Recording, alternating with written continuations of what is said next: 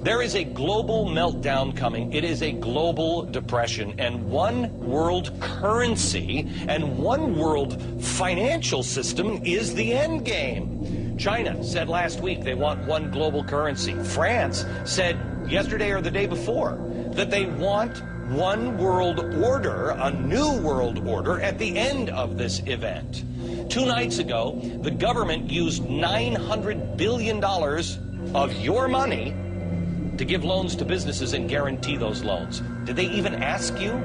That's your money. Last night, for the first time, the interest rate was cut globally. Europe wants to present a blueprint for a new worldwide currency system. Just as urgent are measures to fight an oncoming recession. We've been talking a lot here on the program over the past few months about the Treasury Department's $700 billion bailout plan, the TARP program. We've talked a lot less about the $2 trillion worth of emergency loans the Fed has doled out.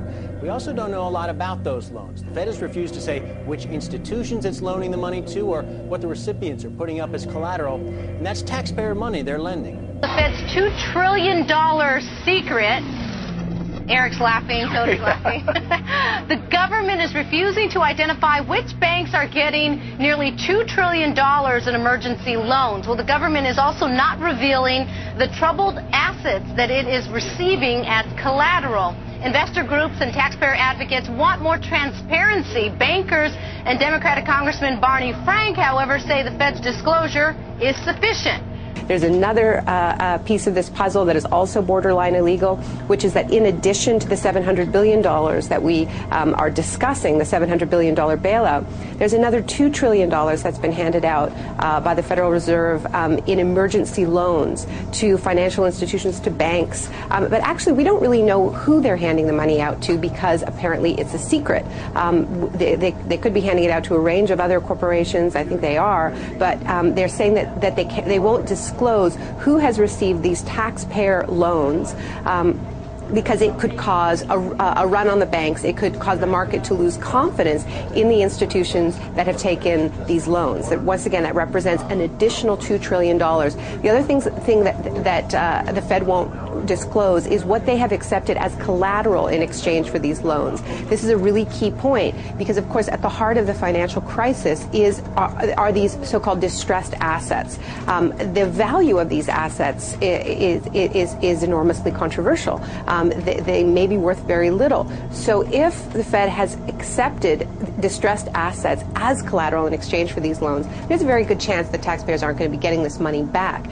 The banker bailout bill passed back on October 3rd and signed by the president on October 3rd gave omnipotent power to the private Federal Reserve and to the Treasury. And the Treasury said, oh, we've got to have this right now or the economy will go into depression. Now, that itself was economic terrorism to have the Treasury Secretary and the President and not just Bush, Barack Obama spearheading, calling the Black Caucus, calling Congress, going on the news, saying we've got to have this or we'll have a depression. Well, just that itself destroyed confidence. The market, of course, plunged 900 and something points. And then they got the bailout and within days said, we're not going to give the $850 billion. And the bill really said $5 trillion. That's now in Bloomberg and AP. We're going to give that to banks. And then the big banks, not your Main Street or local bank, but the big inner New World Order banks that control the currencies of the world, they said we're keeping it for bonuses and we're keeping it to buy healthy financial institutions, regional banks, local banks, foreign banks.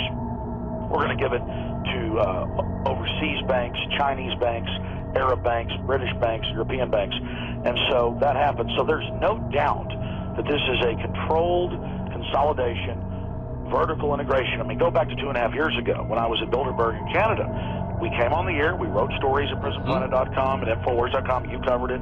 You had Daniel Estolin on. We have a video clip from June 2006 at the hotel with Daniel Estolin. And he had his source inside. So did Tucker. And we said, what do the sources say? It's all on video. They said they're going to run the market up to 14,000 in the next year. They did that. Then to sucker people in.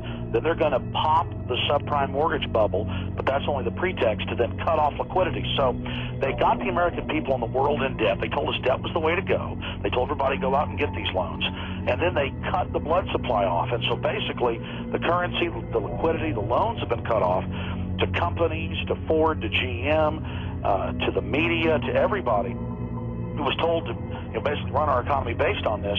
And so the economy's like a zombie right now. The blood is not flowing. It's basically dead. And that's what this small intergroup of banks needs to consolidate things. So they're flush in $5 trillion they've stolen in 5 weeks. They're flush in that money. They did a bait and switch, according to Senator Inhofe and Congressman Kucinich and Cummings and Issa. What they said and what they performed were two different things. Which, if you go back to the guest you had on, I was listening that whole week to you and your guest, and of course my cell phone, 6 weeks ago, last time I was on, folks, go to Stream Link, listen to it. We said it's going to be trillions, and I read the Bloomberg headline of $5 trillion because they read the bill too. And we said this is going to kill the economy. So when we talk about auto dealers, that's really a red herring. I mean, I'm no fan of Ford and GM and Chrysler. They've certainly been bureaucratic and had a lot of problems, but still, they're all we have left is a real industrial base. It is strategic. It is national security. And so we have $5 trillion given to these multinational foreign banks that aren't even American, who lied to get it. And then we're debating whether $25 billion in loans should be given to automakers. Now, I agree that's not going to fix the problem. It's not going to fix the quality problem.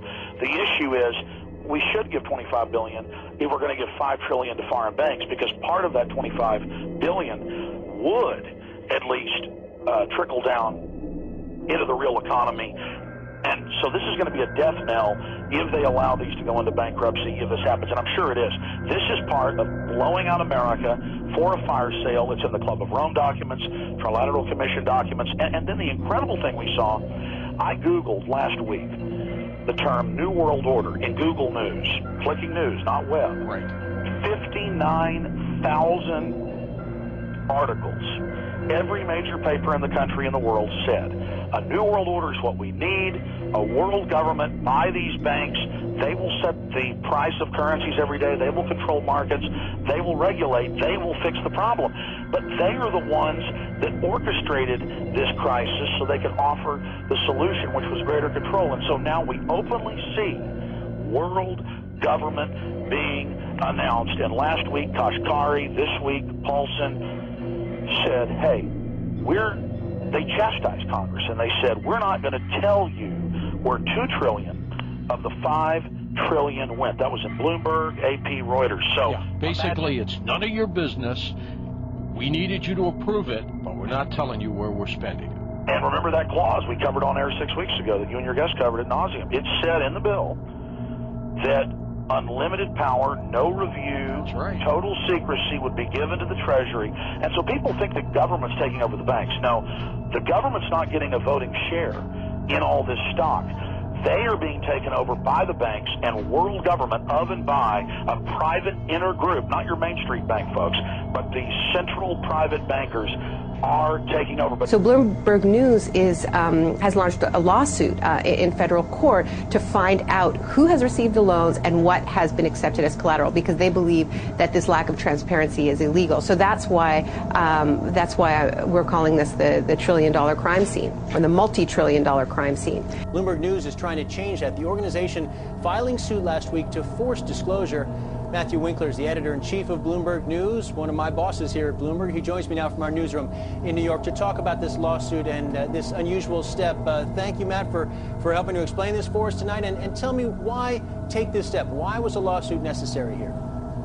Well, we had hoped, Peter, that at this point there would be a willingness on the part of all branches of the government to make the taxpayer fully aware of how the taxpayers' money was being used in this unprecedented financial crisis.